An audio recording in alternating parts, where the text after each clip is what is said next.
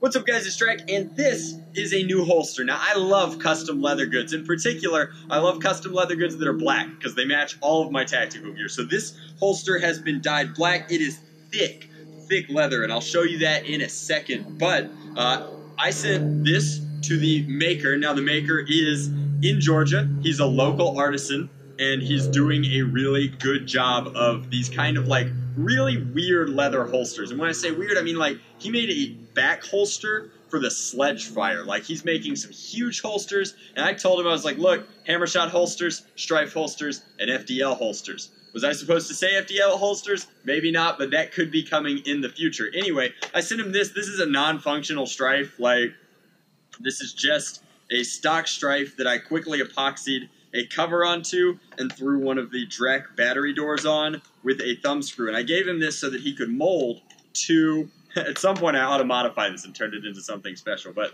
I gave him this so that he could mold for a strife with those accessories, because it's difficult to get a strife with a bowed out battery door and motor cover into any sort of traditional style holster. Now you can retain them in certain ways with straps, but this is a very unique take to it, and I in particular love that he left it open here so that you can fit any size magazine, and I'll show you that in a second. Now it does not have a thigh strap, and it doesn't need one. The leather is so thick here that it's got a lot of weight to it, so when I move and jump, it stays pretty stationary. Now the rabbit fur being black is a really nice touch, and it's nice because it means that while this one you don't have to care about, like this we could throw anywhere, it doesn't matter because it's not painted and it's not like special, it's a sleeper, right? I do make some very nice stripes, and these are like so nice that I would hate to scratch them up by scraping them against buckles or whatnot. And this is almost a carbon copy of those bowing outs,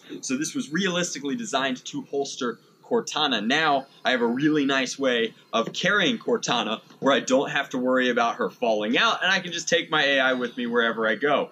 Unholsters clean because that rabbit fur creates kind of a static grip of sorts, so it's very snug in there, and the weight of it is really comfortable, and then you pull it out and can fire. Now again, if I drop this magazine and throw in, say, a 15-rounder, it still fits in the holster. Now, you do get this kind of tail effect coming off, but you can put any magazine outside of the drums that you want in it. So this is, like, really nice. It took into account a lot of my feedback from other holster reviews that I've done, and it just whipped up something really, really cool. Again, I think that there's a chance that this will be an FDL holster, and the FDL has such a weird front end that like a bucket-style holster like this would be ideal. The brass and riveting on it is adjustable. I'll pull that off real quick and show you that like these screws can be adjusted with like a little bit of Loctite, and then there's a little bit of fastening on this side to give it a little more sturdiness. But I mean,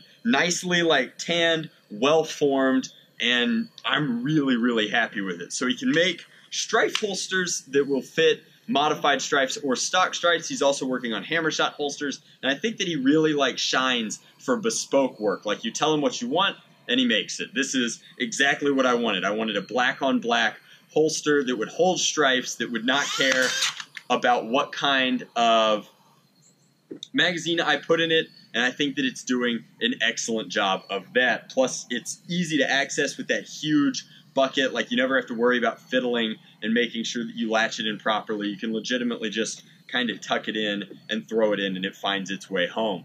That's pretty cool. It's very comfortable, and honestly, it kind of looks like something Jon Snow would wear into battle. Like, this is a very Game of Thrones-esque look with the black on black leather and fur. But I don't know, it's really hot down here in Georgia. Most of the time it's kind of chilling off now, and it was still comfortable for an entire day of SE&C wear. Like, it's solid, solid work. I highly recommend checking him out. He does have an Etsy store, and I'll put it in the description box below. Thank you very much for watching. I love doing these tactical gear reviews. They never get an absolute ton of views, but, I mean, Jon Snow's holster for strife.